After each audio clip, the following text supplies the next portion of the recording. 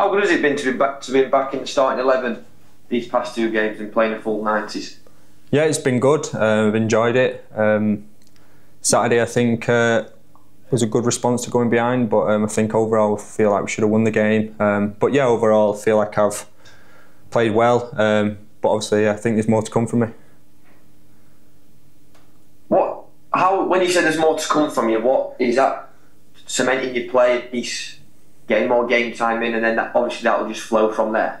Yeah, definitely. I think obviously I can contribute to setting goals up and scoring some important goals. So I know obviously we've got good attackers in the team, but I think goals, they can come from anywhere. I think they've got to try and come a bit more from midfield. And once we get more goal scorers, I think we'll get better results as well. How frustrating is it, when you're in the team and you go out for a little period, and obviously you're back in now? How tough is it to be? You've got to remain patient. Yeah, it's just part of the game, really. Part of us having a good squad. That that if you're not at it, then someone is there who can come in and take your place. And then once that happens, it's just about working hard and trying to get yourself back in the team. And then when the opportunity comes, it's about taking it and contributing to the team. What kind of things does Grant say to you, George, on like a day-by-day basis, compared to if you're in the team and out? Does it differ, or is it kind of still the same? No, it's the same. You're always in and around the tactical stuff, so you've got to be switched on in case, like in my case, where it was the other week at Grimsby, where you get a call in the warm-up to play. So you've always got to be switched on in terms of the tactical stuff or anything like that. You've got to know if you are going to get a late shout that you're going to come in and you've got to do your job, because, like I say, they're the opportunities you're going to get, whether it's last minute or you get it a day before. You're going to need to do your job for the team, and hopefully you can do it well enough to stay in. You've just mentioned the competition within the group.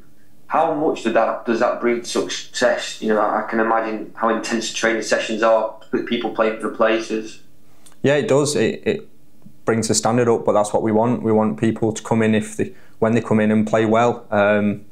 That's what the squad's there for. Obviously, if we've got injuries in certain places, then we've got people to come in and perform, and that breeds confidence in the group, knowing that we trust everyone that they can do the job, no matter if they've been playing or not been playing. Like you seen last week, where Hursty, he's not been regular play-ins, but then he comes in and gets us a point, which we needed. So yeah, like I said, it breeds confidence within the group that we know that players coming on, whoever's playing, will do a job for the team.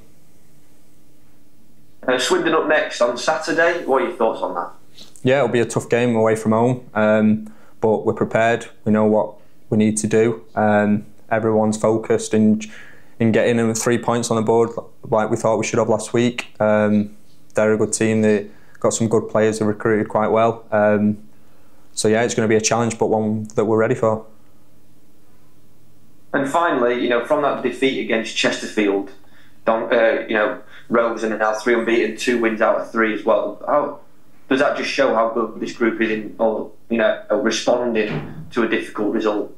Yeah, I mean, we spoke about that after the Chesterfield game, that we've got to respond and put points on the board, which we've done. We felt like we should have had more points on the board, but I think which is a good thing coming from the group, showing that we're not content at where we are, that we need to push on and win a game after game. So I think we're in a good place, obviously, but we know that we can give more.